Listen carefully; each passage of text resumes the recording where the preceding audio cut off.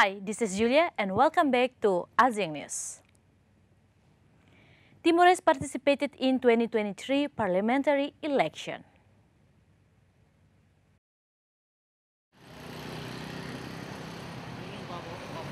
Timorese voters headed to the polls on May 21, 2023 in a parliamentary election that analysts said would like to see two resistance-era figures battle to be prime minister.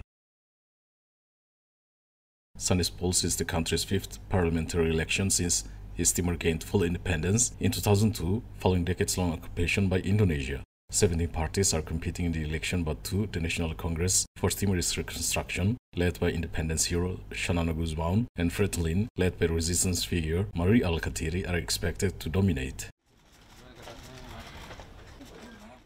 The party with a parliamentary majority will nominate the next prime minister. The new parliament will take office on June 12, 2023. Timor-Leste commemorates its 21st Independence Day. On 20 May 2023, Timor-Leste celebrates Independence Day for the 21st after achieving its independence on 20 May 2002. This day is special to the people of East Timor because of the long, bloody, decades-long conflict it took to finally achieve independence. The first proclamation of independence was signed on November 28, 1975, when the country sought independence from Portugal. However, its independence was short-lived, as East Timor was quickly and violently captured by Indonesians. Up to 200,000 people died from the violence and other woes, such as illness and hunger. East Timor was recognized as an independent republic by the United Nations in 2002, and in September of that year, the country was renamed to Timor-Leste to honor its Portuguese roots. In 2002, Xanana Guzman became the first president of Timor-Leste.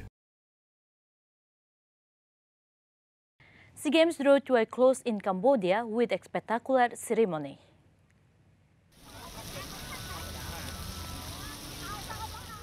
The 32nd Southeast Asian Games drew to a close with a spectacular closing ceremony at Moradok Techno National Stadium in Phnom Penh, Cambodia. Cambodian Prime Minister Hun Sen and Thailand Deputy Prime Minister Prawit Wongsuwan were among the dignitaries, watching on along with athletes from all 11 of the ASEAN countries. The ceremony featured musical and art performances, as well as parade of some of the SEA Games competitors.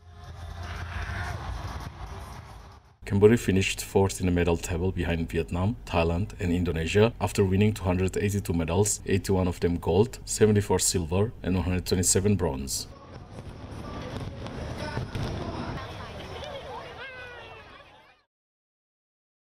Thailand king and farmers marked the beginning of the rice growing season to royal plough ceremony.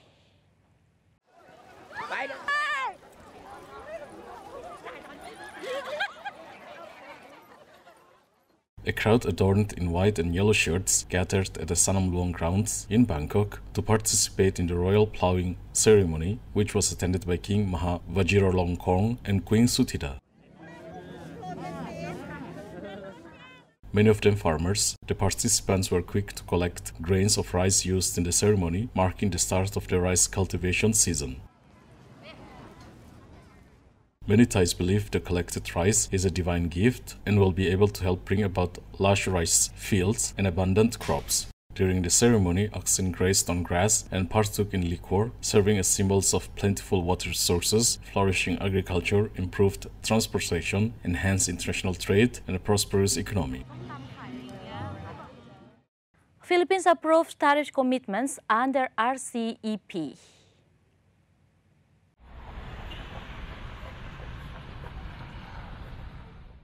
The ASEAN Secretariat recently said the Philippines has deposited its instrument of ratification of the Regional Comprehensive Economic Partnership to the ASEAN headquarters in Jakarta, Indonesia.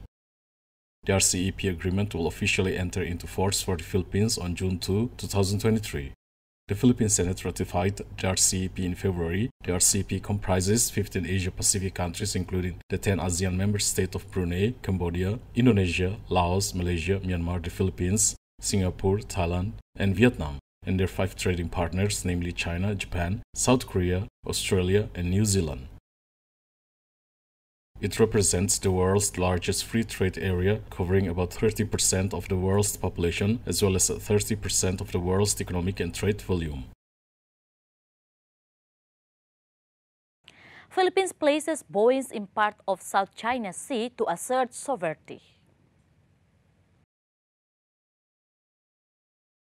A government official said the Philippines has placed navigational buoys with its exclusive economic zone to assert sovereignty over the disputed Spratly Islands in the South China Sea.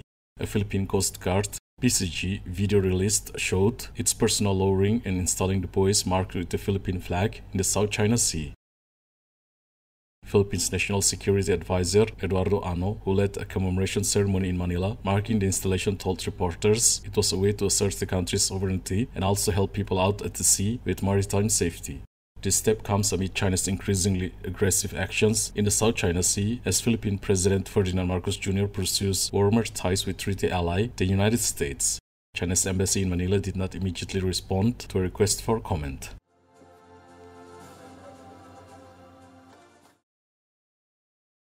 Fire breaks out of a major shopping in capital Kuala Lumpur.